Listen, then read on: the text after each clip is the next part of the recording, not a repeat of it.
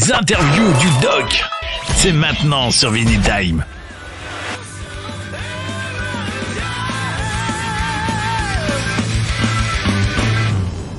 Hey, voilà les amis, c'était Overdose of Paradise. Alors, ce titre-là, en fait, c'est mon morceau préféré de l'album. Hein. Markus le sait parce qu'on a un petit peu discuté ensemble et il m'avait demandé quel est le morceau que je préfère dans l'album. Alors, il y en a plusieurs, mais celui-là, Overdose of Paradise, je le trouve fantastique. Et il y a un autre morceau aussi que j'aime bien, c'est Your Voice Inside My Head. Mais je pense qu'on en parlera dans un instant avec Markus parce que ce morceau est un petit peu particulier, il est très personnel pour Carsten, donc on en parlera dans un instant. En tout cas, je suis même presque sûr que Herr Pfeffer, Monsieur le Poivre est avec nous. Markus, m'entends-tu? Markus, do you hear me? Yes, I hear you. Je suis là. Bonsoir à tout le monde. Un très petit peu de français. Herr Pfeffer, thank you so much to accepting my invitation. My German is totally poor. Well, my French, I'm understanding French better than talking, but I know all the bad words in French. Yeah, me too in German. Die Hunde, Scheiße, something like that. So. Merde, putain, salope, cache-toi, trou de cul. No, I stopped now. Markus, first of all, thank you so much to accepting my invitation. It's a great and so great pleasure to have a second time Lazarus Dream in Vinylestimes.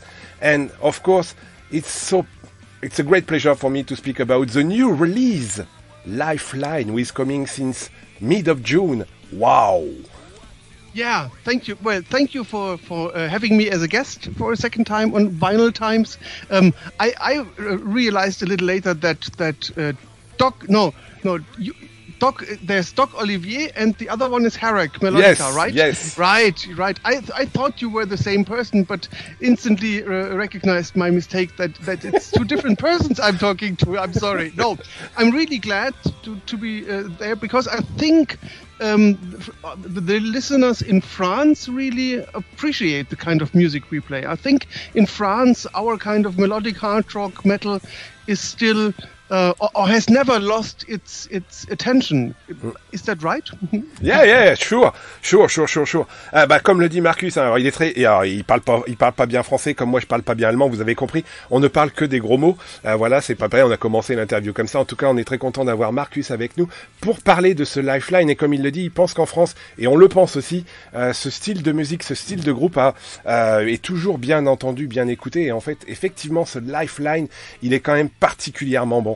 Markus, what a great surprise for me, because I like the first one, but I think the second one it's more heavy. It's more when I'm waiting when we come back with Carsten for the first time. So I'm so surprised when I listen Lifeline and I said, wow, what a good second album, in fact.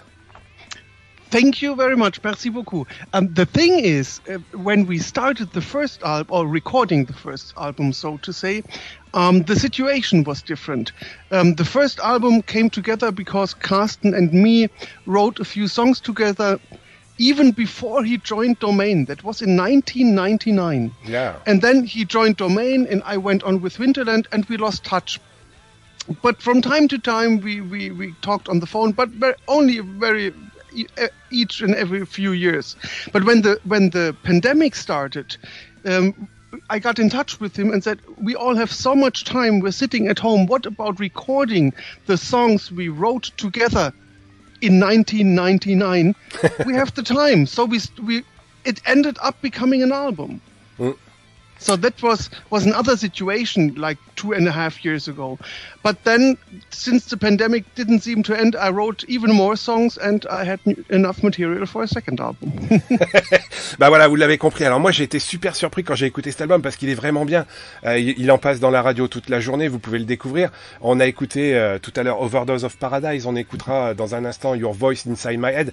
Voilà, comme le dit Markus, avec Carsten, ils se connaissent depuis très très longtemps. Donc ils avaient écrit des trucs en 1999, ça nous rajeunit pas, hein, c'était avant l'an 2000, avant l'euro et compagnie. Et Carsten avait rejoint Domaine, un grand groupe allemand pour le coup, et puis Markus lui était parti dans Winterland. Ils avaient écrit des trucs, et puis comme il y a eu comme il le dit, il y a eu la période Covid, ils se sont rapprochés, ils avaient du temps, ils ont écrit un disque et puis un autre disque, et puis voilà, il y a plein de bonnes choses dans cet album. Il fait quand même 14 titres, ce Lifeline, et voilà, il y a des invités, voilà, il y a des bonnes parties. On va reposer tout de suite une autre question à Markus. Markus, one of my surprise when I listen Lifeline, it's the beginning of the album. You start with a long song which is called Dead End Symphony, and you have on this song a guest, Derek Sheridan, totally crazy. But who came the idea to start with this first one so long? That has to do with the first album, because the first album, you can check, also starts with a 7-minute song called Dawn of Time. And I simply wanted to keep the tradition to start with a long song, because not many bands do that, and I thought that's special and cool to do it. But I have also to say that this opening song, Dead End Symphony, I think it's the perfect opener. It has all trademarks, all elements that our music stands for, and therefore this is the second reason why I wanted to have it on in the first place of the album. Bah voilà, alors, moi quand j'ai écouté le premier album, hein, quand je le dis à Markus, j'étais un peu surpris parce que le premier album, il démarre un peu comme le premier album live. Alors sur Live, il y avait le premier morceau qui s'appelle Dawn of Time, qui fait plus de 7 minutes. Et là ils ont recommencé. Ils ont écrit un long morceau, Dead End Symphony, qui fait plus de 6 minutes. Et comme le dit Markus, en fait, c'était simplement pour garder la même approche que le premier, d'avoir un premier titre qui était très très long, et puis en plus il y a bien sûr au clavier de ce morceau qui est très long, Derek Sheridan, donc c'est une bonne surprise. On le passera pas ce soir, mais voilà, allez découvrir ce Dead End Symphony, c'est quand même un super disque. And Markus, on this new release, Lifeline, you have a lot of persons who is coming. We have a lot of guests because we have, of course, Derek Sheridan who is play some keyboards. You have Markus Kuhlmann, you have Joris Gilbo. It's clearly time to build a real band to play some more show live, no? Well, we would really like to really, but I think to be serious, to bring this to a stage, we would need, I think, at least 7 to 8 people, because the vocal arrangements Carsten is doing, sometimes he has something like seriously 24 of his voices singing simultaneously. We would need at least 2 backing singers to add to the vocal arrangements, and 2 guitarists and a keyboard player. So yeah, but it would be a big band. Bon voilà. Alors comme je disais, il y a beaucoup d'invités sur cet album. Il y a bien sûr, on a bien sûr Carsten et Markus qui sont les 2 principaux membres de Lazarus Dream. Et puis il y a aussi donc Derek Sheridan, il y a Markus Kuhlmann, il y a Joris Gilbo qu'on présente plus. Voilà, donc je lui disais, ça serait bien qu'à un moment donné, il y ait un vrai groupe pour qu'on puisse les voir sur scène. Et bien sûr, mais comme il le dit, il y a tellement de choses difficiles. Il serait au moins 7 ou 8 sur scène. Donc ça serait un très gros groupe. Mais pourquoi pas, on peut toujours espérer d'entendre la musique live de Lazarus Dream, parce que je pense qu'on prendrait énormément de plaisir. So Markus, one question regarding this, of course, difference between a live with your first release 2020 and Lifelines 2022. What is the most complicated between these 2 ones? You speak a couple of minutes that you have a lot of idea things with Carsten since many years, but now we have a second album is coming. So what is the most difficult? Is to build some riff guitar, songs, lyrics or something like that? What is for you and with Carsten? Because I know that you are a perfect alchemy with Carsten since so many years. What is the most difficult? You will probably be surprised by the answer. The most difficult thing for me when I wrote the songs you hear on the album was that in the year 2020 and 21, I recorded demos for over 100 songs. And the difficult thing for me was to have the feeling which one of my ideas is a Lazarus Dream idea, which one is a Barnabas Sky, my other project, or which one is for Winterland. But funny enough, I was almost for each song you hear on the album, sure, this is a Lazarus Dream song. So there was only one song that Carsten said he could not get into the mood, which I will take for another project. But that was my most difficult thing to do, to realize which of my ideas will appeal to Carsten. Ben voilà, comme vous l'avez compris. Alors je posais la question, c'est quoi le plus difficile moment quand on a passé un deuxième album, puis quel était le plus dur entre Live et Lifeline. Donc comme le dit Markus, alors il a écrit plus de 100 titres, les amis, incroyable. Et donc il doit choisir des morceaux qui vont plutôt être du Lazarus Dream, parce que comme vous l'avez compris, il joue aussi il a un projet qui s'appelle Barnabas Sky, il a aussi un projet Winterland, donc il faut effectivement mettre le bon titre au bon endroit et pas se tromper. Donc comme il l'a dit, sur cet album, à part un titre qu'ils vont garder et mettre de côté pour un autre projet avec Carsten, ils pensent que ce sont les meilleurs morceaux. Moi je le pense aussi, parce que franchement, pour avoir écouté Barnabas Sky et Winterland, on voit bien la différence dans les compositions de Markus, et je pense que c'est vraiment les bons choix sont à la bonne place. Markus, we talked together this morning when we start to build the different details for this interview today, and we speak about your country, Kaiserslautern. It was a strange exchange that we have together this morning, because you're living in Kaiserslautern in Germany, of course, and I play football in Germany, and I play only in Kaiserslautern. So what is so crazy to speak about your beautiful town? And of course, this beautiful town have one of the most famous band, we call Vandenplas. Wow.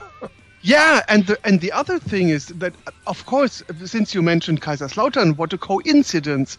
And then I was sure, as a French person who likes rock music, you must know Vandenplas. And the thing is, I think not many people know this name, Uli Knapp.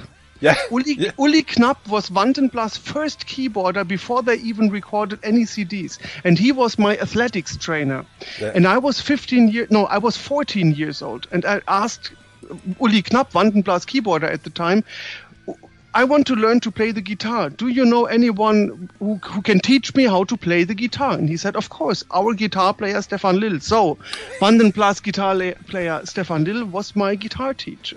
And of course, he is a fan of Queensryche and Dokken. And if you hear to the way he plays, you will hear many of his elements in mine too. So, of course, I adapted things of my guitar teacher. And even 2 years later, our bands had the same. I had my first band, and we had the same manager who took all our money and flew to the States. Well, yeah. So he was also the last manager I ever got. Since then, I'm managing myself.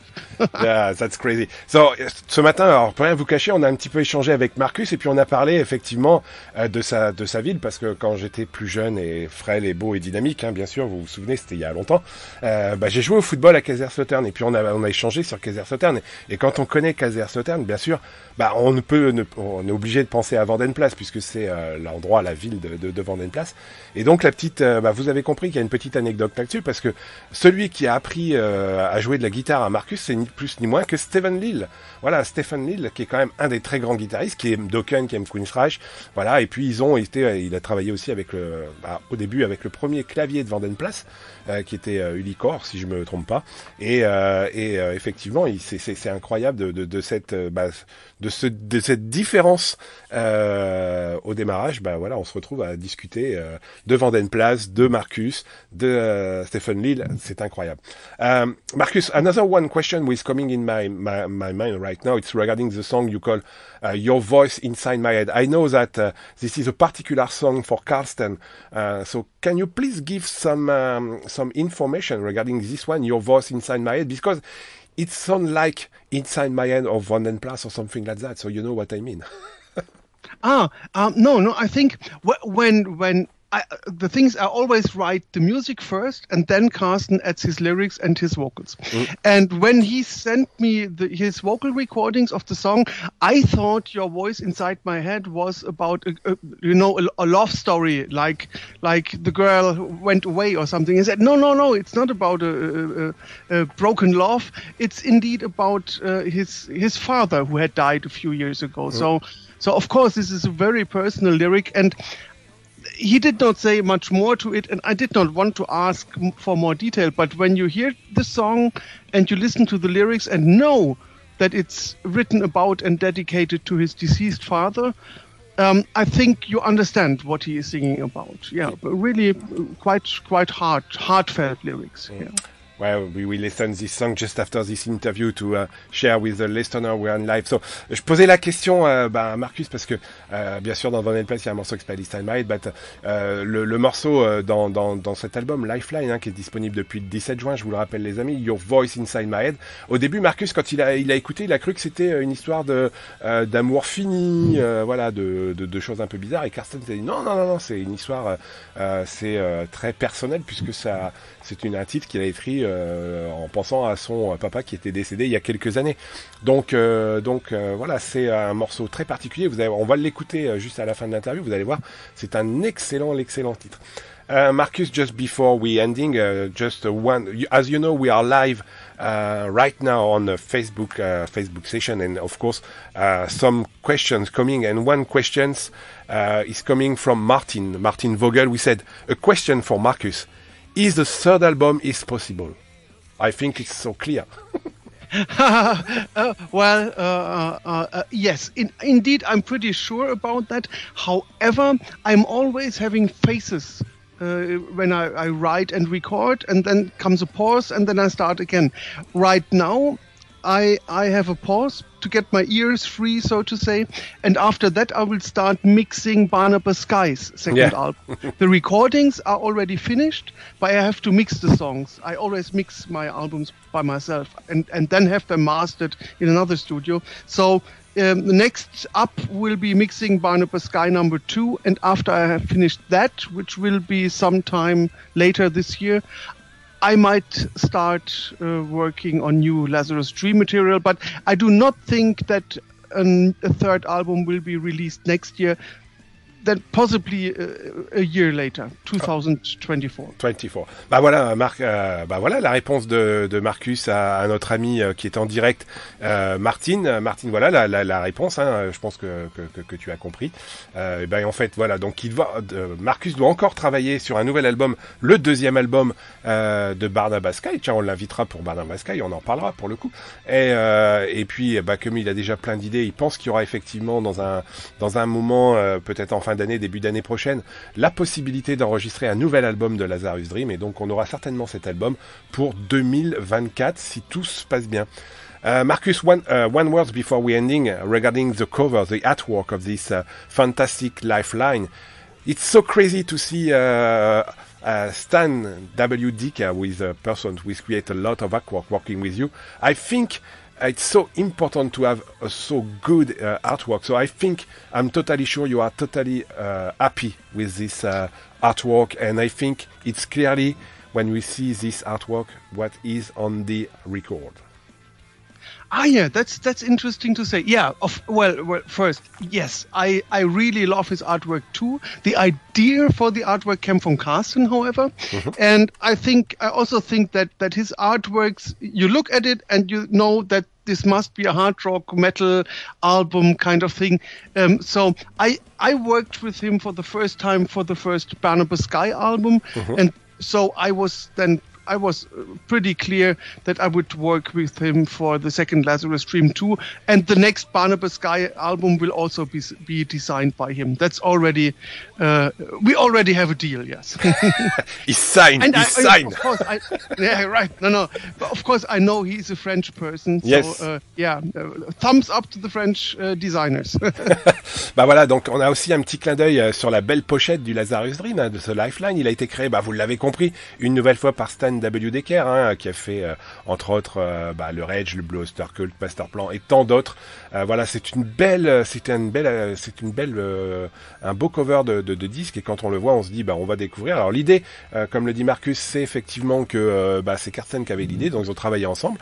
Et puis il y a de fortes chances que pour le prochain Barnabas Sky, ça soit aussi Stan qui travaille dessus, et certainement pour la suite. Et en tout cas, ils sont très très contents tous les deux du résultat attendu. Et en fait, moi je vous invite une nouvelle fois à aller écouter donc ce Lifeline qui est sorti le 17 juin. Il est sorti sur Pride and Joe Music. Le groupe s'appelle Lazarus Dream. Il y a deux personnages incontournables dans Lazarus Dream. Bien sûr, Carsten, Lizard, Schulz, fantastique voix. Markus Pfeffer est un grand guitariste qui fait des keyboards, il fait plein de choses. Voilà, c'est un très très grand. Ce sont deux très grands artistes qui ont amené énormément au classique rock, à l'AOR. Voilà, aux morceaux qu'on aime bien. Moi, si vous voulez réécouter des choses, allez écouter Barnabas Sky, allez écouter Domain, allez écouter Evidence One, allez écouter Winterland. Voilà, il y a plein de bonnes choses chez Markus, il y a plein de bonnes choses chez Carsten. Foncez écouter Lazarus Dream. Et puis, je sais que le temps est un petit peu compté pour Markus, donc on va le libérer. Markus, just before we ending this fantastic interview again, I re-invite you to speak about Barnabas Sky for sure. Okay. and do you have some message for the French listener right now before we ending this interview? Well, yes, first of all, thanks a lot. No, merci beaucoup pour l'invitation. C'était mon plaisir. So, back to English. At least I tried. Yes. No, thanks to everyone to you for the invitation, to everyone for listening. And the only message I have is, if this helps people to get interest in Lazarus Dream or Barnabas Sky or even Winterland, just check out our music on YouTube, Amazon, or whatever, and support us by buying the music and enjoy the things we create. That's why we are doing it, to make people enjoy the music and help them forget everyday's life, which is not always easy these times. Yeah. Enjoy our music and we are happy. That's it. That's it. Dankeschön. Gern geschehen. Voilà, allez Markus, un grand merci. On écoute nous tout de suite un nouvel extrait donc de ce Lifeline, Your Voice Inside My Head. Congratulations guys, yeah.